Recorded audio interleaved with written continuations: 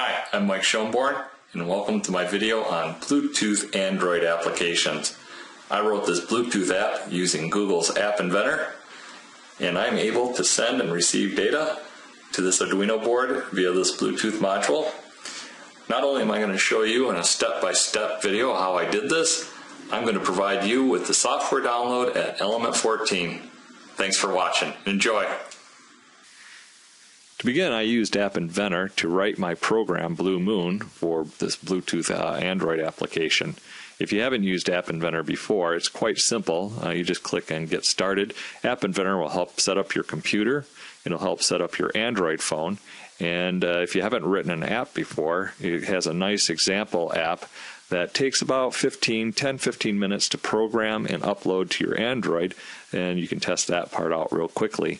Once you have that working, you can go to Element 14's website and download my Bluemoon application, and then you can upload it to App Inventor by browsing your hard drive, and you want to look for bluemoon.zip. You open up the file, and then you click OK, and Bluemoon is then uploaded into your projects directory on App Inventor. Next, we go into the Design Editor interface, where you see the user interface elements for the Bluemoon program. You have a graphical representation of the Android display here. One of the elements we have is a text box. This is where we display the characters that we receive from the Arduino board. Then we have a button that we program to send a character to the Arduino board. And then we have a Bluetooth status display that tells us if we're paired or connected. Two more Bluetooth buttons. This one finds devices that are available to be paired with, and this one allows us to connect or disconnect for debug purposes. And then a free running clock, that if the clock isn't running, you know your application's hung, so more debug. The next we have the block editor interface, and this is actually the Bluemoon program. Nice thing about App Inventor is its support of Bluetooth. We use Bluetooth client components for detecting and pairing and connecting with the Bluetooth devices and sending and receiving bytes. We have a screen initialization block that's called when the application first launches. And then we have the connect button. And what you have to know here is that you got to send a UUID, and you can find that code on the Bluetooth Special Interest Group website. Then we have the list pickers, which is a button for finding the devices that the Android is actually paired with. You can't actually pair with this program. You have to use the Android operating system to do that.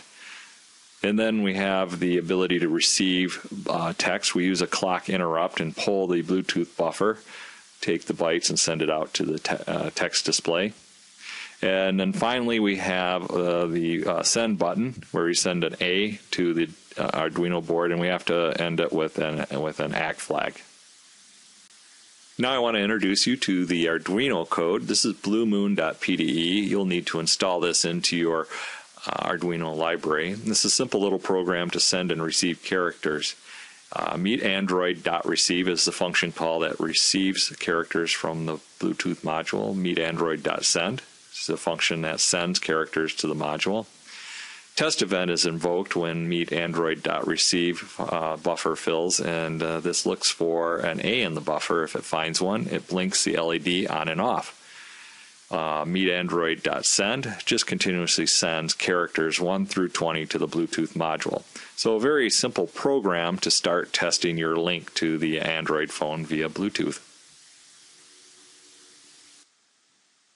The Android code, bluemoon.zip, and the Arduino code, bluemoon.pde, can both be found on Element 14's document website. You'll need one additional piece of code for the Arduino, which is the meetandroid_3.zip. You'll find this at amarinatoolkit.net. Go and download the code and just follow the instructions on how to install it to your library. And here's a demonstration of the text being received by the Android phone, generated by the Arduino board, and transmitted via the Bluetooth module. Now I'll review the hardware setup. First, we'll start with the Bluetooth module. You'll need to connect a transmit and receive wire pair.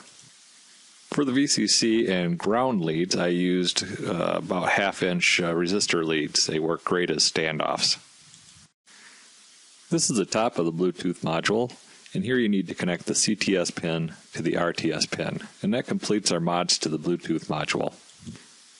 Next, you want to connect the Bluetooth module to the Arduino board. The 3.3 volt connects here, the ground connects here, the Bluetooth transmit connects here, and the Bluetooth receive connects here. Here you see the Bluetooth module on the Arduino board. One note, when you're downloading code to the Arduino board, you need to disconnect the Bluetooth module's transmit wire from the Arduino board. It'll stomp on the data coming from the USB line and you won't get a successful download. Next, we're going to program the Bluetooth module from the PC and reset the baud rate from the factory default 115 kilobits to 57.6K baud. First, we have to remove the processor from the Arduino board. And next, we're going to change the transmit and receive pairs around so that Bluetooth transmit is to Arduino transmit and Bluetooth receive is to Arduino receive. So you just match those up. This allows the PC to communicate through the USB, through the FTDI chip on the Arduino board, and we can talk directly to the Bluetooth module. We'll use a terminal emulation program to do that. I use a program called Putty. It's a free download from the web and it works pretty well. My USB line is actually COM4, so I'll change it to COM4 and we'll adjust the data rate to 115 kilobauds to match the Bluetooth module. Force echo on so we can see what we're typing in the terminal emulation window here. Now we have to now we're communicating with the Bluetooth module and we have to take it out of data mode. We'll type an AT command, $, $3 and return. The Bluetooth module sends us back CMD, which tells us it's in command mode. We type D return, and we dump the memory in the Bluetooth module, and we can see that the baud rate is indeed at 115 kilobaud. Now, I'm going to go and type an H, which should display the help screen, usually does on these types of devices. And here's a list of commands. We want to change the baud rate, so the command for that is SU comma. And we'll go ahead and type SU comma 57, and the Bluetooth module will respond with an OK after we hit return. Okay, there, so it accepted the command. We'll type D return, and now we can see that the baud rate has indeed changed to 57.6 kilobauds.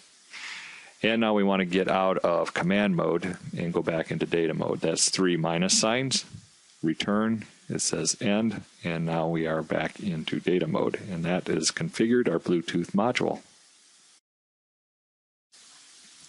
Okay, we'll do one final demonstration of the Android receiving streaming data from the Arduino board. You can see that the board is sending characters to the Android 1 through 20 with the control characters embedded in there because we didn't parse that out. I can also send an A to the Arduino and make the LED blink. So now we got a send and receive path. We can disconnect the Bluetooth module. The indicator light goes red. We can reconnect it. The indicator light will go back to green.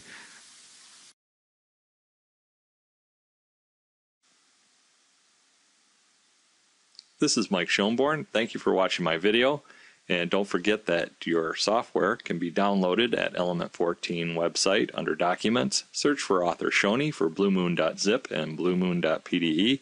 Don't forget to get your Meet Android _3.zip library for your Arduino code. That's at amarinotoolkit.net. And I hope you have trouble-free Bluetooth connections and programming.